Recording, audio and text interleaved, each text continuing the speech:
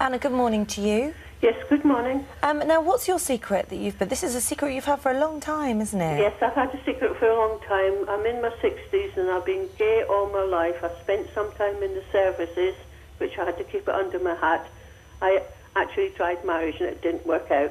I'd like to know if I should tell my brothers and sisters, because I've got a large family. OK, Denise. Are you out to anyone? No. Absolutely no one?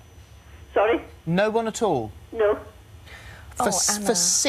In your 60s? Yes. Anna, if you don't have the right at your age to be what you are and enjoy being what you are and feel at ease with it, then there's something very wrong. You have a right to enjoy your sexuality and Yes. to share it where you want to share it. Yes, thank you.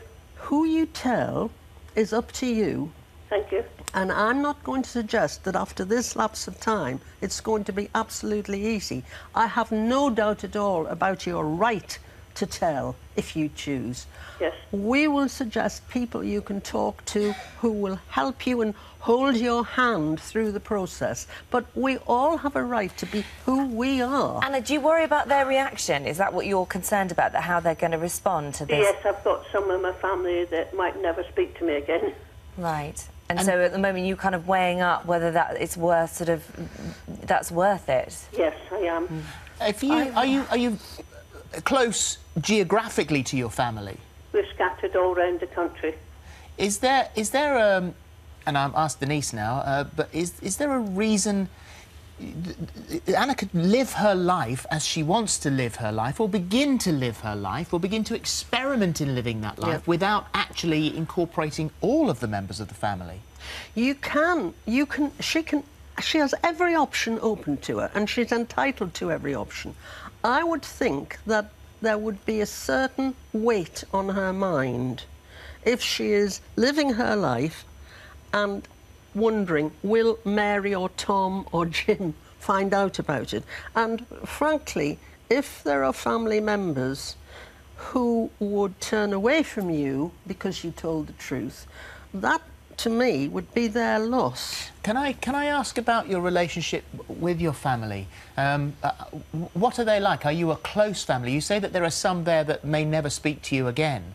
You have to obviously weigh up whether it's your future and your life or your relationship with those members of the family. But what are they like? Half are close, half are distant. And the ones that are close to you, how do you think they will cope? I'd be worried if they didn't talk to me again. And do you think there's a possibility that they wouldn't talk to you again? Yes. How do you tell a family? How do you tell... Because bearing in mind that we're talking about people who are a little older, so less inclined to be open-minded and certainly more inclined to be stuck in their ways. Yes. That's why I'm suggesting that Anna first talks with somebody who you know, nobody will know, and you can talk and you can explore and you can weigh up.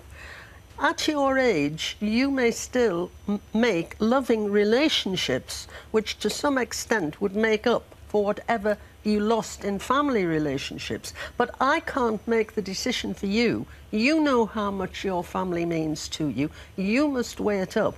I want today only to make Anna feel free to think about it and to contemplate what you want to do with the rest of your life. And Anna, you're only 60. I mean, there is such a life ahead of you. I really want you to live your life, and I really do. 60 years of pretending to be somebody else is not fair. Yes, it's been hard. I bet it has. It has to be your choice.